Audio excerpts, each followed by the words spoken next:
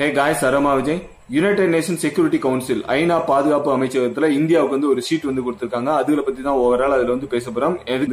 எப்படி வந்து நம்மளுக்கு இந்த சீட் வந்து கிடைச்சிச்சு அப்படின்ற பத்தியும் பிளஸ் வந்து ரீசெண்டா இன்னைக்கு நம்மளோட நேஷனல் செக்யூரிட்டி ஏஜென்சி வந்து ஒரு அனௌன்ஸ்மெண்ட்டும் கொடுத்திருக்காங்க. அது என்ன அப்படின்ற பத்தியும் இதுல வந்து பேசுவோம்.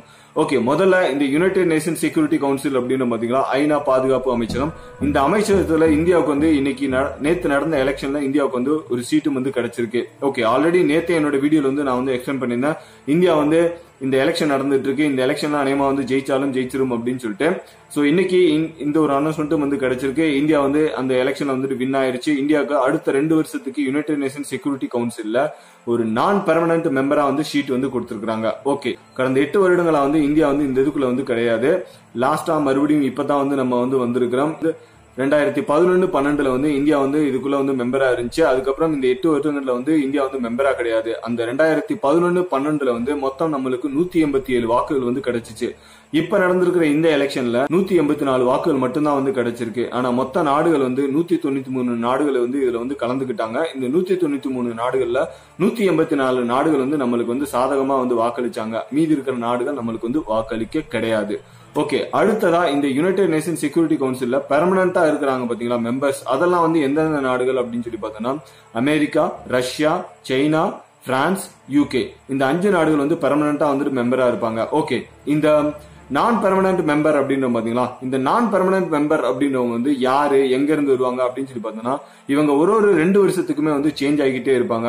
அந்த வகையில வந்து பாக்குறப்ப இந்த ஆசியன் கண்ட்ரீஸ்ல இருந்தும் ஆப்பிரிக்கா கண்ட்ரீஸ்ல இருந்து மட்டும் வந்து ஒரு 5 நாடுகள் வந்து வரும். அதுக்கடுத்து கிழக்கு யூரோப்பிய நாடுகள்ல இருந்து ஒரு நாடு வரும். அதுக்கப்புறம் மேற்கு யூரோப்பிய நாடுகள்ல இருந்து 2 நாடுகள் வருவாங்க.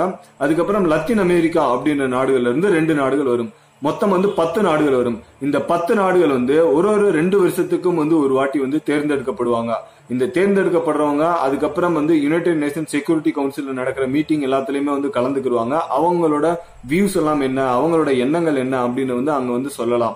யுனைடெட் நேஷன் செக்யூரிட்டி கவுன்சில் அப்படின்னு பாத்தீங்கன்னா இது வந்து ஒரு 6 பாட்டுக்குள்ள ஒரு பாட்டா வரும். மொத்தம் வந்துட்டு ஒரு 6 பாட்டா வந்து இந்த வந்து பிரிச்சிருக்காங்க. அதெல்லாம் வந்து என்ன அப்படின்னு சொல்லி பார்த்தோம்னா யுனைடெட் நேஷன் ஜெனரல் அசம்பிளி ஒன்னு, அதுக்கப்புறம் வந்து சோசியல் அண்ட் எக்கனாமிக் கவுன்சில் ஒன்னு, அப்புறம் வந்து ட்ரஸ்டிஸ் கவுன்சில் அப்படின்னுவாங்க அது ஒன்னு, அதுக்கு அடுத்ததா இன்டர்நேஷனல் கோர்ட் ஆஃப் ஜஸ்டிஸ் அப்படின்னுவாங்க, செக்ரட்டரியட் அப்படின்னுவாங்க, அதுக்கு அடுத்து யுனைடெட் நேஷன் செக்யூரிட்டி கவுன்சில். மொத்தம் இந்த 6 தான் வந்து பிரிச்சிருக்காங்க. ஓகே, இந்த 6 தான் வந்து பிரிச்சுட்டு இந்த யுனைடெட் நேஷன் செக்யூரிட்டி கவுன்சிலுக்கு மட்டும்தான் வந்து இந்த மாதிரி வந்து ஒரு எலெக்ஷன் நடக்கும்.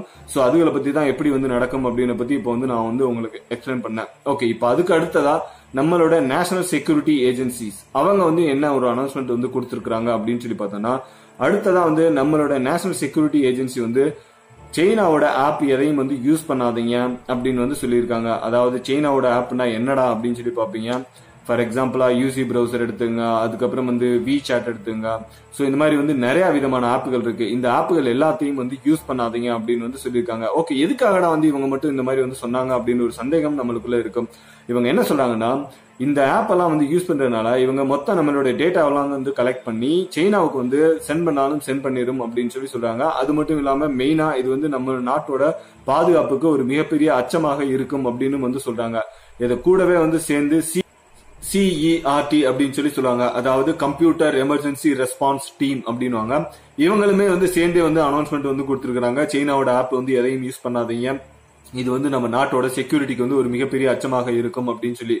ஓகே, இப்ப மொத்தம் வந்து எந்தெந்த ஆப் எல்லாம் வந்து யூஸ் பண்ணக்கூடாது அப்படின்னு சொல்லி வந்து பாப்பீங்க.